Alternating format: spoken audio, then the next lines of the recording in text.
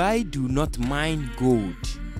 The only natural mineral or resource they have is oil, but it is not predominantly mined.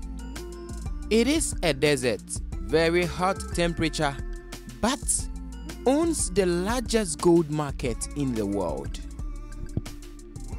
World's largest gold ring on display in Sharjah. Massive gold ring weighs more than 60 kilos, valued at 11 million dirham. It is the world's most expensive gold ring. Gold jewelry fans in the United Arab Emirates should head to Sharjah to check out the world's largest ring, now currently valued at 11 million dirham, that is $3 million. The 21 carat Najmat Taiba or Star of Taiba, which has been recognized by the Guinness Book of World Records and endorsed by the World Gold Council, is now on display at Sahara Center.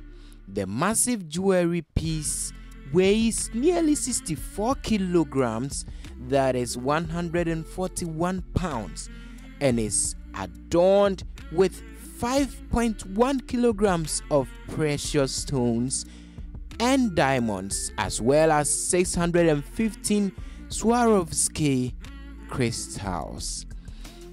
It took 450 hours in 45 days for at least 55 jewel smiths to produce the ring in the year 2000, and at that time it cost the owner $547,000.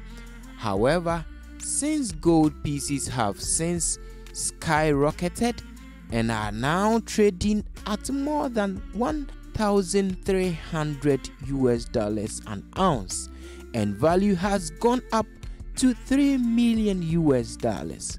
Those who have a penchant for gold are encouraged to swing by the ground floor of the original Sahara Center just opposite the reseller jewelry shop to view the masterpiece.